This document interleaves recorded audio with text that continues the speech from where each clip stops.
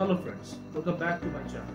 My name is Gaurish Sharkar. Today we are going to learn normal map making in Blender. Let's start.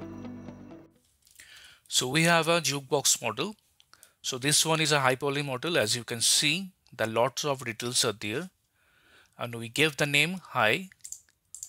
Simultaneously, we have a low poly model also, but that don't have that much detail as we have in the high poly. So both the model have a same volume and in the same space. So now we are going to transfer all the details from the high poly to this low poly model through the normal map baking. Let's start the procedure.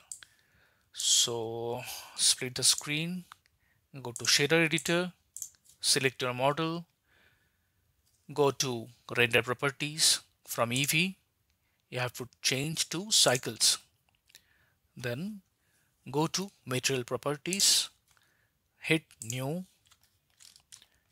then shift A, texture, then go to image texture. So from here click new, give your size of the page of the texture. Here I'm giving 2048, that is 2K. Give a proper name.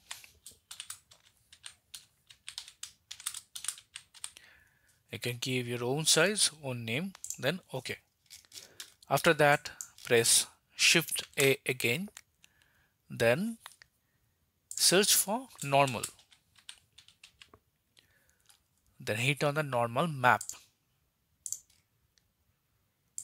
then assign the color to the color and normal to that normal.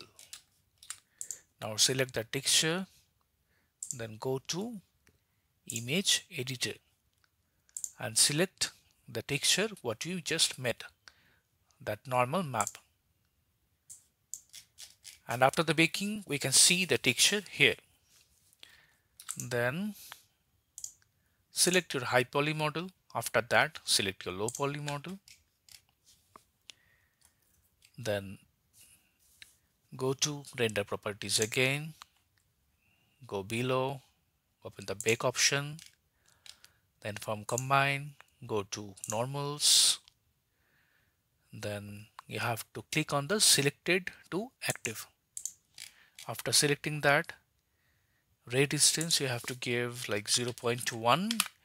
According to your model depth you can change this ray distance, and you can change this margin option to 2. Then hit on the bake icon. So it can be take little time as your model. If it's a very high poly model, then it will take much time. If your model is little low poly, it can be take less time.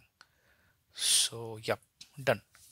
So after the baking done, you have to check that normal map works or not.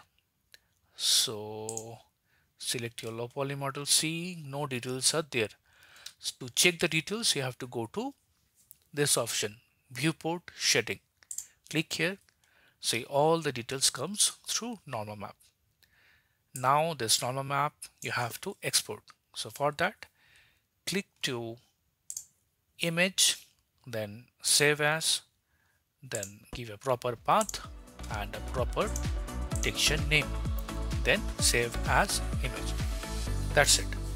So if you want any more tutorials, you can comment on the comment box that in which topic you want the tutorials. Thank you everyone. Bye bye. Sign off.